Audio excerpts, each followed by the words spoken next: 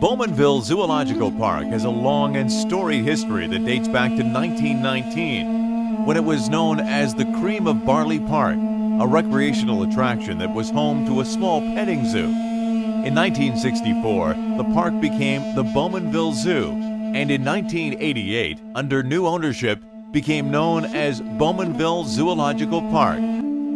It's a unique year for Bowmanville Zoo. It's our 90th anniversary.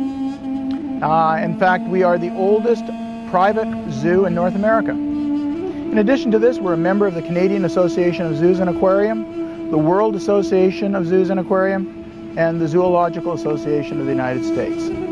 We're very proud of these memberships because it underlines the professionalism and high quality of animal care that we provide at our facility. 90 years and looking forward to the future. You too, eh, girl?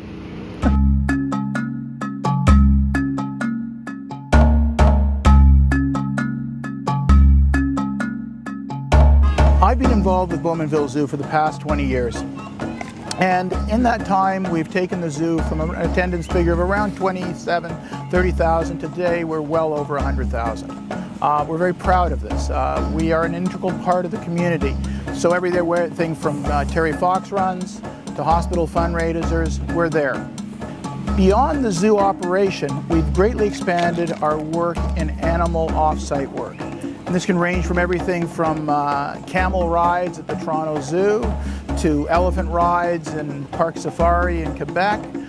We have the largest stable of trained film animals in the world, and have been responsible for specific productions coming to Southern Ontario.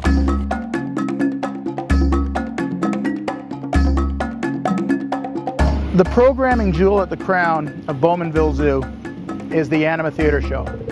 On site we have one of two in the world animal-specific performance venues. Everything from rubber floor to special holdings, they're all there to ensure that the shows that we can put on for our guests are of the highest quality. So now he's got 2 for 2, that's great. How many people think this is the smartest horse ever?